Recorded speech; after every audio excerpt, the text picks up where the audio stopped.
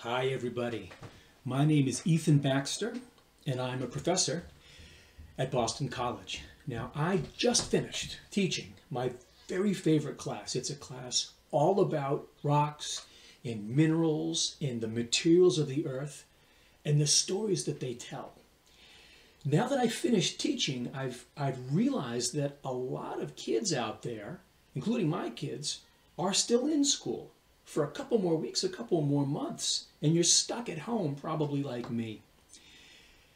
And so what I thought I might do was create some videos so that I could share with you some of my favorite stories about the earth. Stories that are told by the rocks and minerals and materials that make up the earth. So the most important thing that I want to tell you guys about in all of my videos is this: every rock tells a story. Every rock, every one of these rocks that I've assembled here has a story inside, just waiting to be told.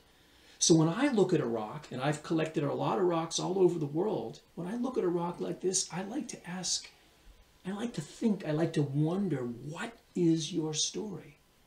What is the story inside these rocks? And I've learned in my life how to read those stories and to share them with others. How have I learned that? It's simple. Because I've asked the question, what is your story? And I've let my curiosity bring me to those answers. Now, it's taken a long time for me to learn those tricks, but what I want to do in these videos is share those stories with you.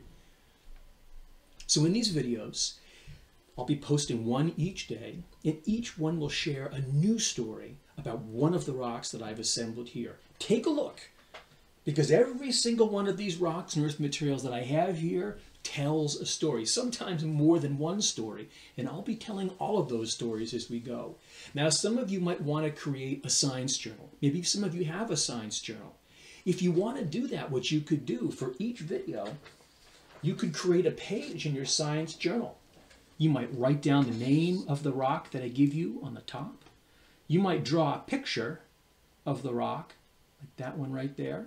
It's a good picture. And then you could draw some pictures or even write some words about the story that I tell you about the rock. For this example, I drew a Christmas tree because that rock kind of reminds me of Christmas with all that red and green color. Or if you just want to listen along to the stories, that's fine too. So if you need more time while you're watching one of the videos, remember you can always hit pause to give you some time to write or draw or color in or just think, and then you can start it again and keep listening. These videos are designed for children of all ages, but especially children of age kindergarten to 4th grade. But that doesn't mean that older kids and adults can't enjoy them too. I hope you do enjoy them. And if you're ready, I'd like to share my first story. The first rock that I'm going to tell you about is one of the most special and unique rocks that I've assembled here. Most of these I've collected myself, but not this one. This one is very special. It's also one of the smallest rocks that I have. Sometimes the most interesting stories come in the smallest packages, like this one right here. And I'm just going to come a little bit closer because I want you to have a chance to see this and be able to draw it. So here's this rock up close. Shiny, very shiny, black. It's also very smooth. I'm not sure if you can tell that. Very, very smooth color, very smooth surface and a black color. Another thing that you can't tell on the screen is that it's very heavy. This is an unusually heavy rock, and those are some of the hints that I can use to tell this story. This is a story that starts with the night sky. And I want you to imagine a time where you are maybe out on a dark, dark night with your parents looking up at the sky. And have you ever seen when you look up, you see all the stars? Every now and again, have you seen a star zips across the sky? They call that a shooting star. If you've never seen a shooting star, grab your parents some night, go outside into the dark of night and look up on a clear night and you can find one of those shooting stars. I remember seeing those when I was a kid and I wondered, what is that? What could be going on? And I bet you know shooting stars aren't really stars. What they are giant chunks of rock, space rock, zooming through outer space called meteors. And sometimes those meteors come into the Earth, and as they plummet down through the sky, through the Earth's atmosphere, they burn up into a red-hot ball, sparks flying, and they come zooming down. And sometimes those meteors survive all that burning flame and sparks, and they hit the ground with huge force, and they create a giant crater, a big impact crater. And if you're very lucky, very clever, if you go to a place where a meteor once hit, you can find teeny tiny little fragments, little bits and pieces of that meteor. And those little bits of meteors that have hit the Earth, we call them meteorites.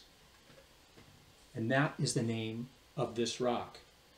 This rock is a meteorite. Or I like to say, this rock is a real shooting star. Because it is.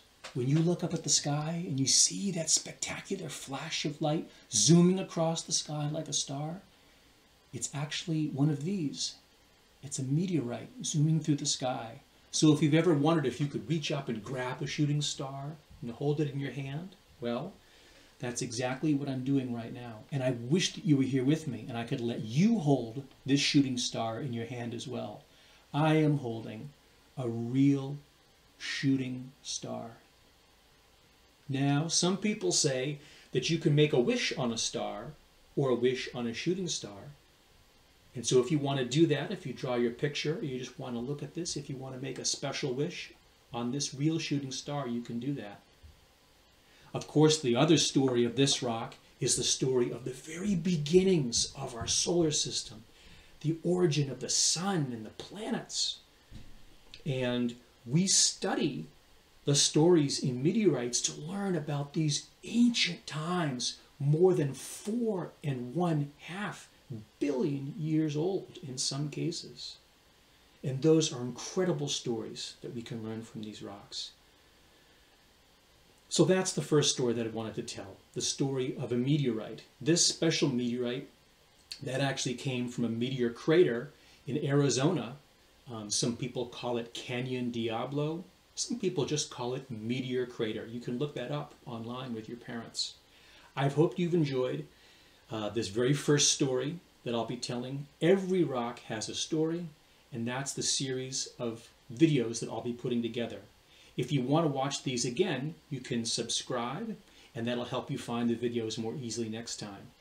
I hope you've enjoyed it, and I hope I see you at my next Every Rock Has a Story video. Bye-bye.